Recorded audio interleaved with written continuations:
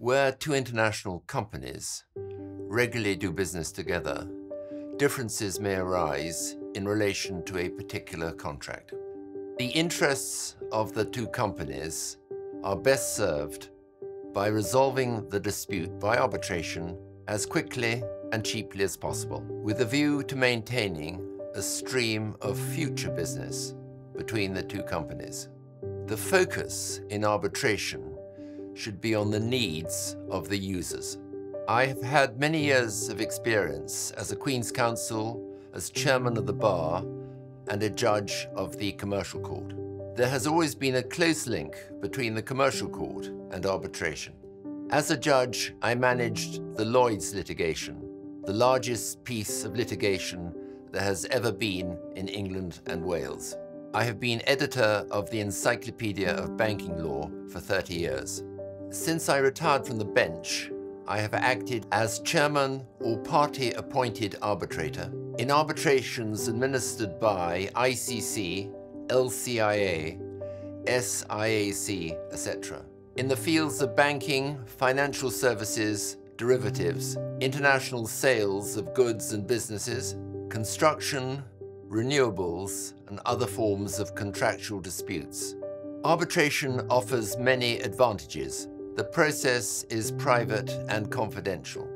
The procedure is flexible and can be tailored to the particular dispute. An award can be enforced in any country that has adopted the New York Convention. Surveys of users of arbitration regularly reveal dissatisfaction about the time users have to wait for an award. When giving directions as an arbitrator, I include in the timetable a deadline for the delivery of the award. If arbitration is to provide an effective service to users as an alternative to the courts, awards should be delivered in less time than it takes to obtain a court judgment. The maximum time permitted to deliver a judgment in the commercial court is 3 months.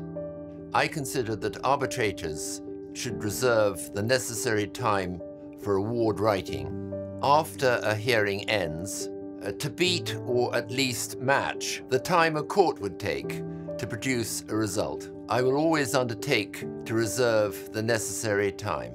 Another concern of users of arbitration is cost. Proactive case management can reduce the time and cost of an arbitration dramatically. In April 2015, with others, I introduced the Financial Services Expedited Arbitration Procedure. The procedure is compatible with the rules of leading arbitral institutions. It is designed to encourage expedited arbitrations in banking and financial disputes. The procedure is, however, applicable to all forms of dispute. Arbitration has a great future as an alternative means of resolving disputes. I would like to see it more widely used. There is considerable scope for extended use of arbitration, for example, in the field of consumer redress. It is a privilege to be instructed to act as an arbitrator. The role of an arbitrator is a professional, not a business role.